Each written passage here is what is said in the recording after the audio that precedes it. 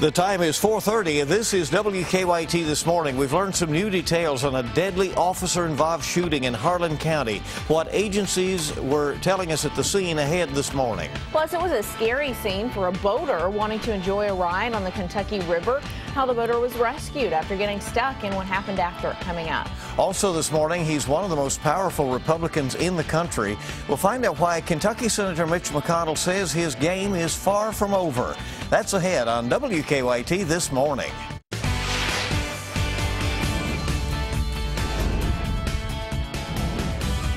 This is WKYT This Morning. Good morning and welcome to WKYT. It's good to have you with us on a Friday. I'm Bill Bryant. I'm Rebecca Smith. Let's check out what's happening with the weather because, Micah, we're hearing the weekend could get a little dicey. That's exactly right, especially the farther you go off into the weekend. The further into the weekend that you go, the more rain that's going to be moving on in. So I would say Saturday is definitely no washout, but you still will have a few storms left over. But then we head off towards your Sunday, Monday. That's where it becomes pretty widespread. Defender radar network, nothing going on this morning. A couple of sprinkles back toward eastern Kentucky and a few storms off into West Virginia. It's more than likely if you're waking up this morning looking east, that's what you're going to be seeing off in the sky. 76 degrees there in Frankfort, 77 here in Lexington. It is another humid start to the day with that small chance of rain in the forecast again today. But this weekend, like we were talking about, we'll show you when that rain arrives, how much you're expecting, and how long it's going to stick around. We'll have all those answers coming up. Okay, we'll see you shortly, and we thank you. And we've learned some new information about a deadly officer-involved shooting in Harlan County. Police say it happened about 7 o'clock last night in the Woodland Hills subdivision near Harlan. State police say that officers from Alcohol, Tobacco, Firearms, ATF, Lexington Police and the Lexington Fire Department's arson unit were all at the scene of the shooting. Police say those officials were involved in an argument with a man. Police say that man was killed, but they did not say who shot him. Police have not released the identity of the man. No officers were reported injured. A boater taking a ride on the Kentucky River had to be rescued after getting stuck on a lock. That happened near lock number 5 Road in Anderson County yesterday, not far from Lawrenceburg. Rescuers say the man was grateful for their help, but as WKYT's Monique Blair reports, he ended up being arrested after making it out of the water. What started out as a beautiful day on the Kentucky River for a Lawrenceburg man who was out on his fishing boat quickly took a scary turn. He claims that he ran out of gas in his boat. When he ran out of gas, his engine stalled and he went over the lock. Anderson County firefighters say the boat then got stuck on this lock, and you can see the boat is actually still there. Firefighters say the fisherman was trapped on these rocks for at least 30 minutes before he was rescued. He was very frantic. He was scared. He was telling us, thank you so much for saving his life. Firefighters called the rescue risky and difficult because of exactly where the boat got stuck on the rocks. 2 boats were then used to actually pull the fisherman from his boat onto the rescue boat. Once we got him to dry land, he was immediately detained by law enforcement. The fisherman, identified as Ronald Callahan from Lawrenceburg, was charged with operating a vessel under the influence of alcohol, second offense. Callahan was not hurt during the rescue. Firefighters tell us it is important for boaters to know that it is illegal to cross over this lock, as it is not only dangerous, but it is also private property that belongs to the Kentucky River Authority. We are called out here, probably get about 1 run a year out of this lock, at least. In Anderson County, Monique Blair, WKYT. Several agencies, including 4 fire departments, state police, and the Kentucky Department of Fish and Wildlife, helped with that rescue. More than 200 General Electric workers in Kentucky have learned that they'll be losing their jobs. GE announced it plans to close its plant in Lexington and its halogen light plant in Somerset next year. Garrett Weimer has more on why the company made the decision. It sits on the end of the aptly named Edison Drive. But as technology changes and the light bulbs they make begin to disappear, so will the Lexington lamp plant, GE announced. Somerset's plant will too. In a statement, a spokesperson told WKYT, quote, "Looking forward, GE Lighting will focus entirely on driving innovation and growth in LED technology.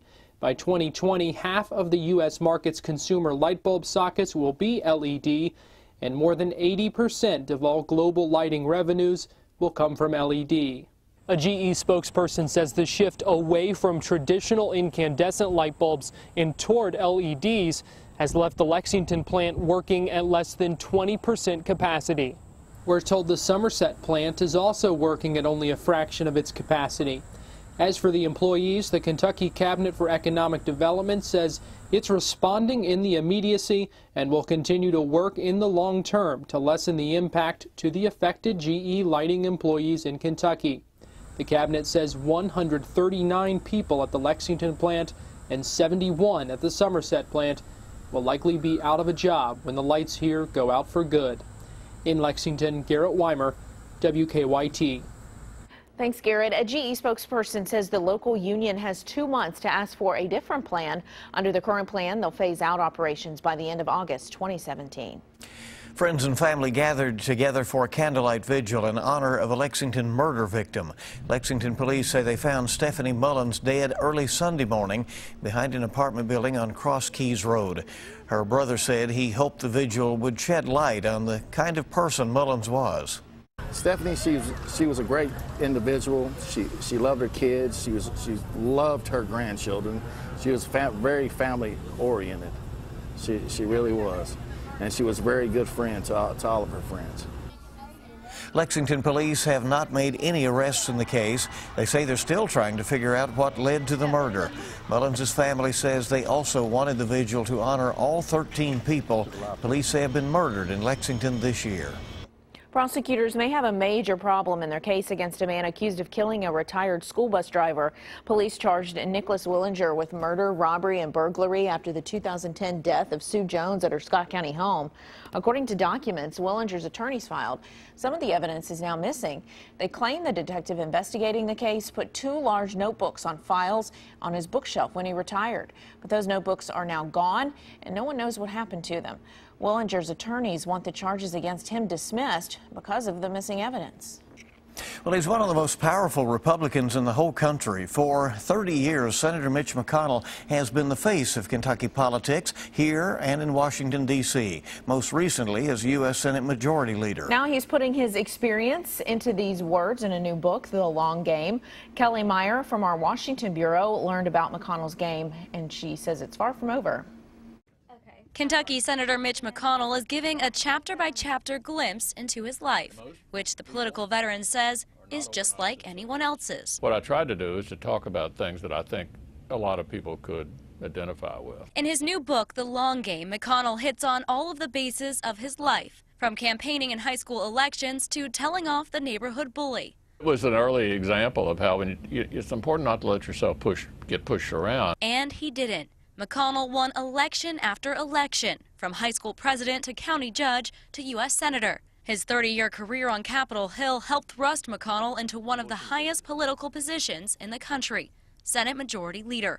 McConnell doesn't just love politics, he also has a soft spot for sports, from tailgating Louisville football games to taking in some baseball here at Nationals Park. He says there's always a lesson to be learned from sports, and he's taking some of the tactics from the playing field to the Senate floor. There's always somebody better. McConnell has had some fierce battles, most recently over gun control. The Republican-led Senate blocked several bills, including one that would prevent those on the terror watch list from buying guns. The challenge is, how do you do that consistent with the Constitution?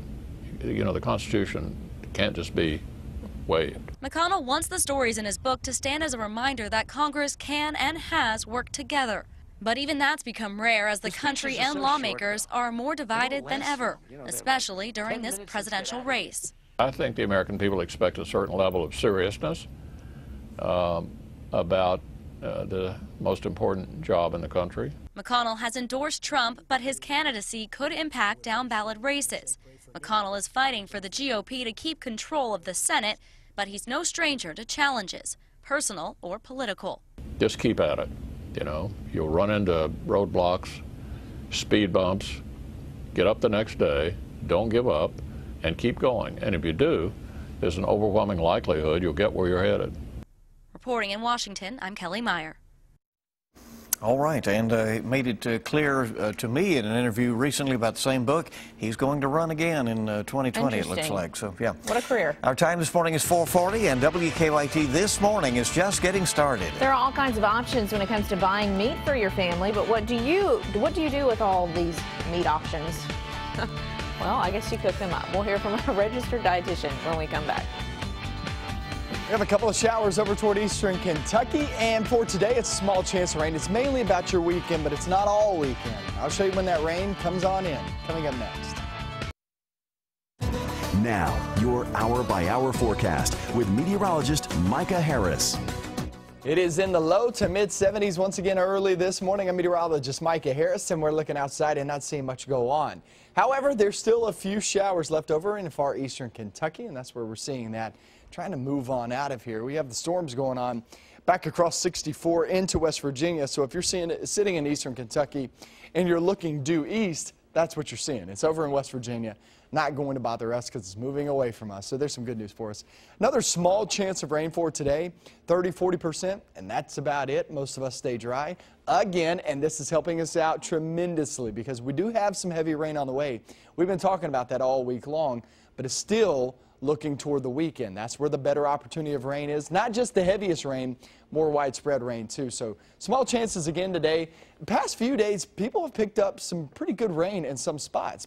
Absolutely, most of us have been dry, but still, when you do get that rain, there's a lot of moisture out there, and it can fall heavy at a short period of time. Rainfall forecast, we travel through the next few days, and you can still see that up north, central, northern zones, no doubt about it, it's your best chance to pick up that corridor of heaviest rain.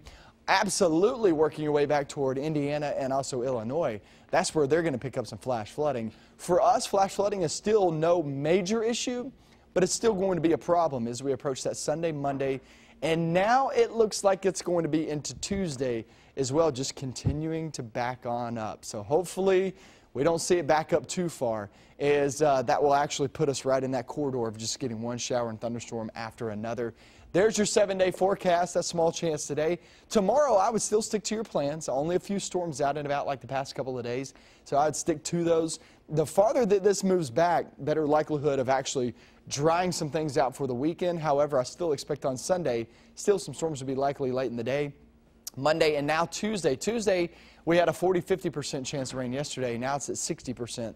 So those 3 days, still Sunday and Monday look like a good chance. We've had that since this past Monday, but now we're adding into Tuesday. So there you go. Here comes that big system heading our direction, guys. That's going to be the best chance of actually picking up some flash flooding around here. That's going to be the best chance of seeing widespread rain in the forecast. You're not going to see it today or tomorrow. And the good news about this, that it's backed up just about another 12 hours or so, is that leaves us with a mostly dry Saturday. Not fully dry, because we still got a few storms to deal with on Saturday, but mostly dry. So there's some good news for a lot of us. That's great. It is. All right. We'll see how it all goes. We thank you, Micah. 4:46 right now. Hormone-free, all-natural, no antibiotics. All these labels you can find these days on meat packages can be confusing. In today's Mom's Everyday Minute, Best Food Facts explains what you need to know about buying meat. Hi, I'm Alice Choi. As a food blogger, I'm here at the grocery store at least 3 times a week, sometimes more. And I get questions all the time about the types of meat and poultry that I'm buying. So today, we're going to be meeting with registered dietitian Jen Haugen, and she's going to help us navigate through all the choices we have in the meat aisle. Hi, Alice. Nice to meet you. Nice to meet you. So I've picked out these meat and poultry products. Can you help explain what some of these labels mean? I can definitely do that, because I know as a mom too, it's kind of confusing when you walk through the meat aisle. So let's take a look at what you have. So you have some ground chicken and you have some chicken breasts, and they both say something about antibiotics. The ground chicken says raised without antibiotics, and the chicken breast says no antibiotics ever. So I think the important thing to know is all of the poultry and all of the meat in the grocery store does not have antibiotics in it. Well, what about this one? This one says 100% all natural. So 100% all natural wording on a label isn't necessarily verified. So what that tends to mean, though, is that it's minimally processed and doesn't have any artificial ingredients in it. And then you have something like organic. which this is from a farm Right. that chooses to raise their animals in an organic way, which means that they don't use any antibiotics in the animals that they raise. So all of these choices in your cart are really good choices. It really just depends on your personal preference, but know that all of these are safe for our families to eat. For these tips and more, go to WKYT.com. Click on Moms Every Day. And when WKYT This Morning continues in just a moment, we have a lot more news for you on your Friday. 4 brothers in Louisville are being paid back for doing good deeds. We'll tell you what they did for their community when we come back on WKYT This Morning. Welcome back into WKYT This Morning. Our time is 4:50 on your Friday. A grand jury has indicted a Breathitt County woman accused of killing her husband. Sandra Hurt faces murder and assault charges. Police say she shot and killed her husband, Henry, in June. They say she shot her son and a woman who was with him at the time, but they both survived. When police found Hurt, they say she was lying in a bed next to her husband's body. Police are needing help in finding a man now wanted for crimes in 2 Kentucky counties. Richmond police say they're looking for Billy Caudle. They say this surveillance picture of him was taken Monday at J. Webb Auto Sales in Richmond. Police say Caudle broke into the business and ransacked the office.